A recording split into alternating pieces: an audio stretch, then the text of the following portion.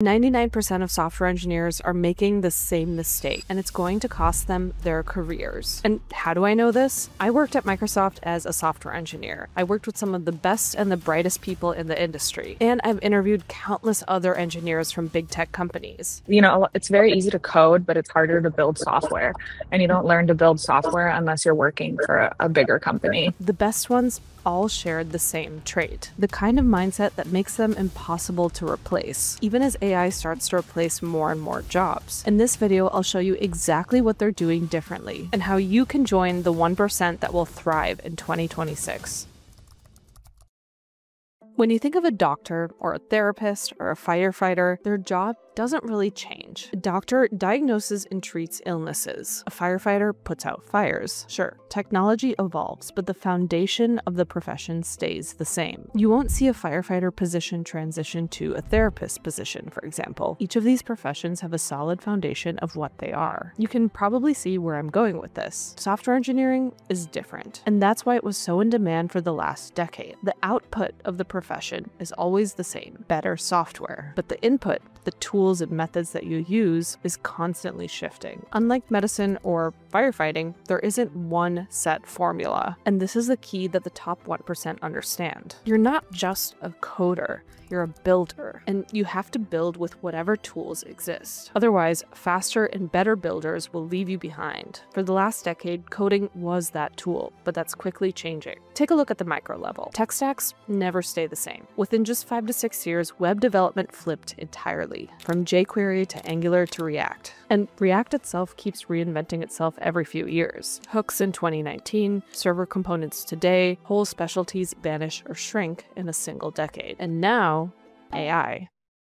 Here's the thing most people miss. AI isn't new. It's existed since the 70s. But just like computers existed before the personal computer, what's changed is commercialization. For the first time, AI is accessible. It's easy enough for everyone to use. And once that happens, iteration explodes. Suddenly, we've got multimodal agents, specialized LLMs, open datasets with millions of entries, and anyone can plug in. And that's why the shift is as big as the internet. And the top 1% of developers already know this. They're not resisting AI, they're embracing it, and they're building with it. Here's the harsh truth. Coding is no longer the most important skill to have. Systems engineering and prompt engineering have now replaced that.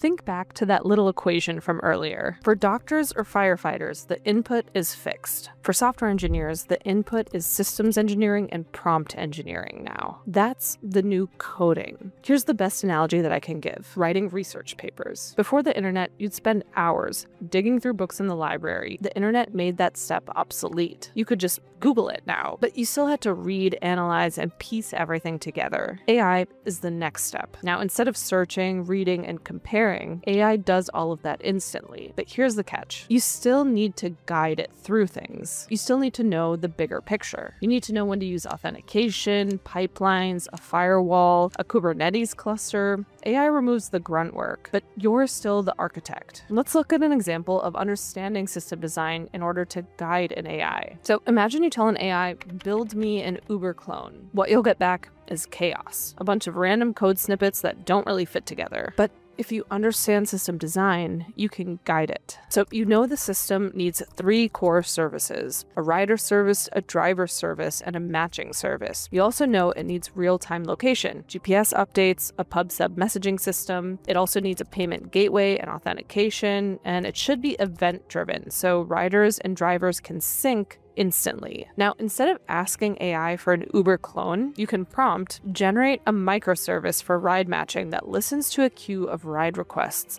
and assigns the nearest driver based on location data from the rider and driver services. Suddenly, AI isn't guessing anymore. It's filling the exact part of the system that you've designed. That's the difference. Without system design, AI is a toy. With system design, AI is a really capable teammate. Do you see the difference there? You can't just ask AI to magically create something for you. You kind of have to treat it like your own personal Jarvis. Now, we covered a little bit about systems engineering, but what about prompt engineering? Well, in the previous example, you can see the difference between using a good prompt versus a bad prompt. Systems and prompt engineering go hand in hand. Even if you know a system really well, the kicker is you have to be able to communicate with the AI to give it an understanding of what you want too. That way, it can use the guidelines that you have and build on top of that. Here are some examples of prompts. So let's ask the AI to make an e-commerce app. Yeah, that one's not so good. A better one might be generate a checkout service in Python that validates the user's shopping cart, connects to Stripe for payment, updates the inventory service after successful payment. That's a much better prompt, and it gives the AI guidance on what you want. Let's look at another bad prompt. Create a chat app. We have no idea what that means. A much better prompt would be write a WebSocket-based chat service in Go that handles authentication via JWT, stores messages in MongoDB, and supports real-time broadcasting to chat rooms. So you can kind of see the difference between bad prompt engineering and good prompt engineering, and that is going to be vital moving forward as a software engineer. I mentioned earlier that being in the top 1% of software engineers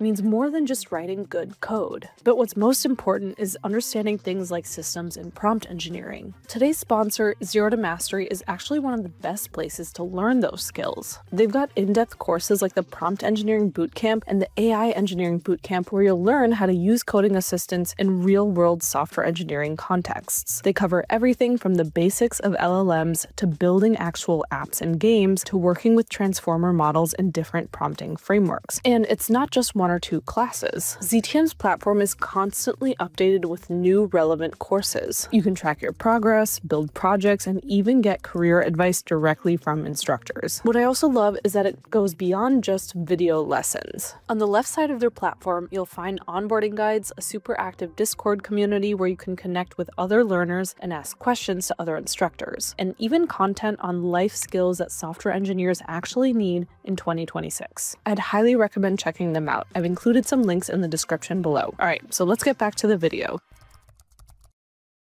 The other thing 99% of people do is always go for the no-code solutions. I strongly believe in no-code solutions as a starting point or an MVP, but they're not always the best option for enterprise software. The closest tool that I've seen that can handle enterprise software is Augment Code. I did a video about it in the past. It's basically a VS extension that'll index your repo and add tests, refactor things, install missing dependencies, add entire features. It's honestly amazing. But all that being said, you need to understand what's happening to an extent. Otherwise, you can never correct the agent or validate that what it's doing is appropriate for your situation. Maybe it solves your issue in the short term, but then it introduces another issue of storing data in memory rather than using a database, or maybe it just creates a test to pass and doesn't actually test meaningful edge cases. Repos can be made up of thousands of files and hundreds of thousands of lines of code. There's a lot of nuance when it comes to interacting with entire systems. Changing code is easy, but understanding that logs are at capacity or that concurrency is broken or a cluster keeps going down, those details are all really relevant to keeping a code base healthy and functional. Human intervention still needs to be there at the end of the day. There are really great tools like Cursor, Augment, GenSpark,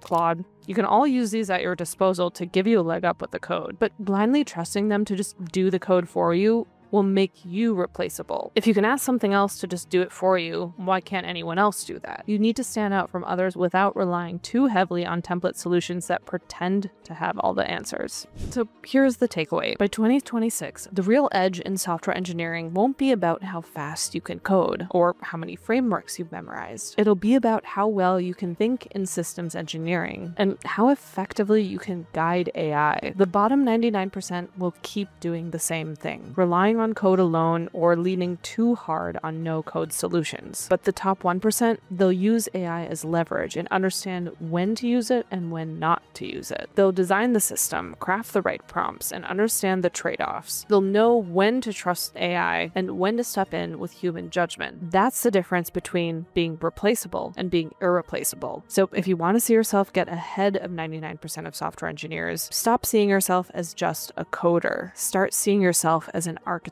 the one who guides, directs, and builds with whatever tools exist, whether it's code, no code, or AI, because in the next few years, the people that master this mindset will be the future of software engineering. And the question is, will you be one of them?